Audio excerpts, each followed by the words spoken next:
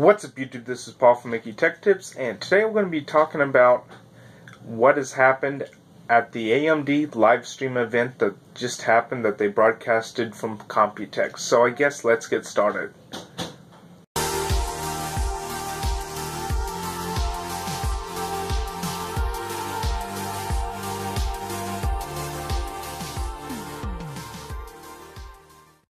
Okay, so they released a couple things from AMD's Computex live stream. They announced the new RX 480, a new graphics card that's based on the new Polaris architecture.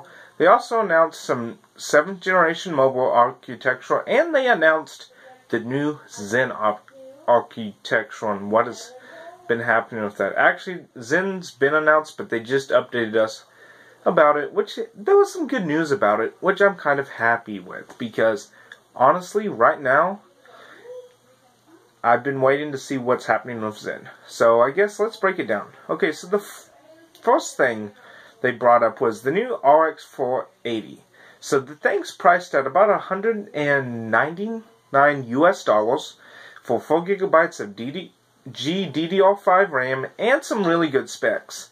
It can compute about 5 teraflops of compute performance, and it's a really compelling price option. They also had 2 of them in crossfire and took shots directly at NVIDIA and showed 2 of them in crossfire for $500 against a single $700 1080, and it outperformed it in Doom by only a couple frames, but it still had about a little less than half of the compute power left after rendering out Doom.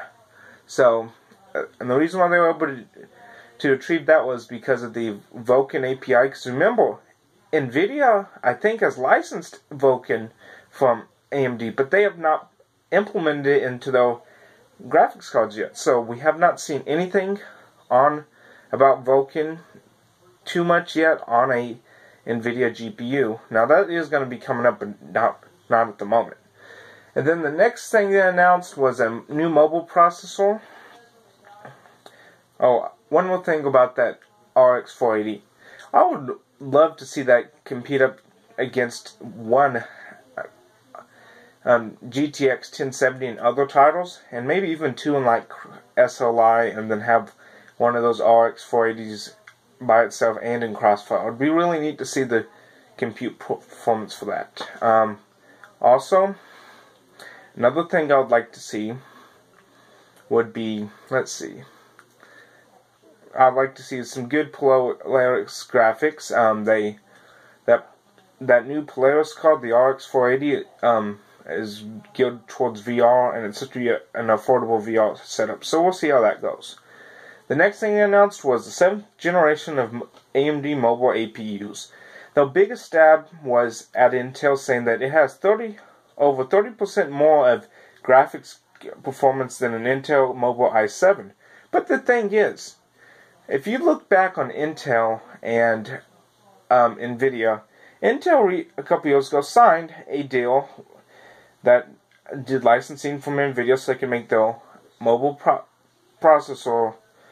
Mobile and desktop processors have better onboard graphics, and they also signed a thing allowing NVIDIA to use some of Intel's patents. So a lot of Intel systems you see have NVIDIA GPUs for that reason.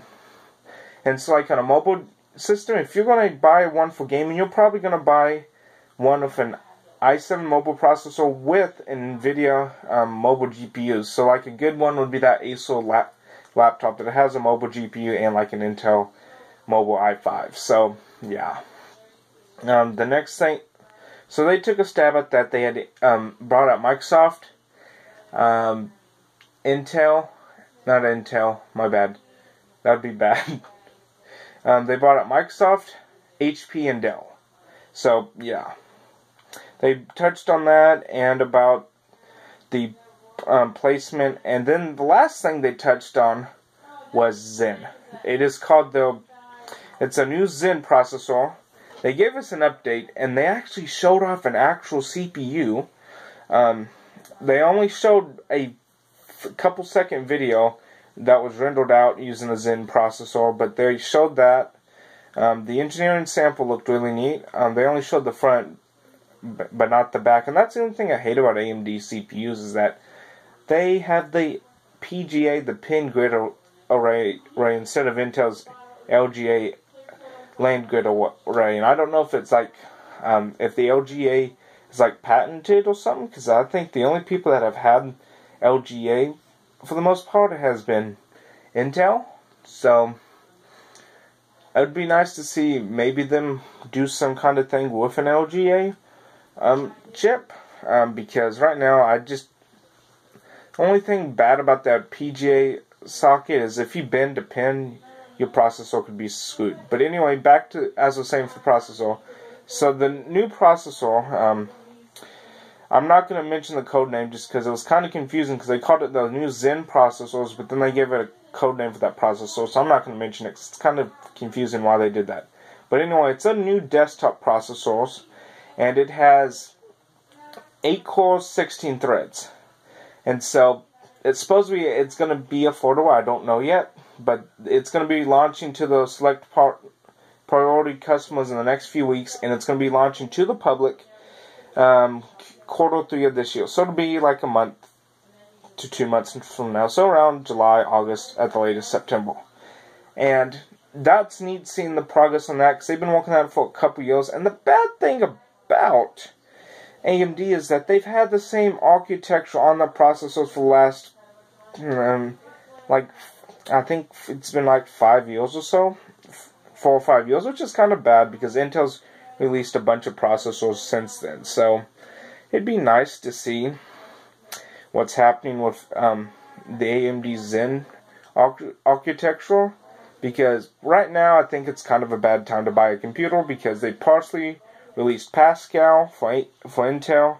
They released one Polaris card for AMD at a really good price point, and then they also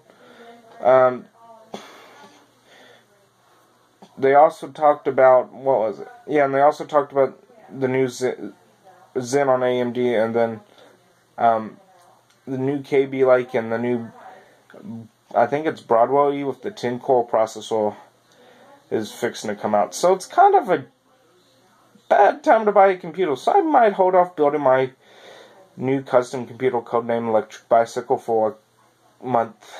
I don't know yet. I might just go build it in July and just throw a Skylake chip in it. I don't know yet, but I might hold off, wait to see how Zen plays out in KB Lake. And I didn't mention Broadway E because that's not my price point, but it'd be neat to see how all those three processor perform. So yeah, that's kind of a bad time to build a computer. Even though people have been saying it for the last couple of years, right now is kind of really, really a bad time. So yeah, remember to like, comment, subscribe. I will see you guys next time. This is the video for this week. I'm going to be doing one video a week for the next couple weeks. I'm going out of town. Thanks to YouTube's auto upload, it'll be uploading automatically. So I hope you guys enjoyed the next few videos. Also, how I mentioned how they announced Dell on there, I forgot to mention. They kind of had some good ideas with the Dell with the AMD's 8 mobile CPUs. It'd be neat to see how that performs against an Intel one. And I want to warn you about an upcoming video.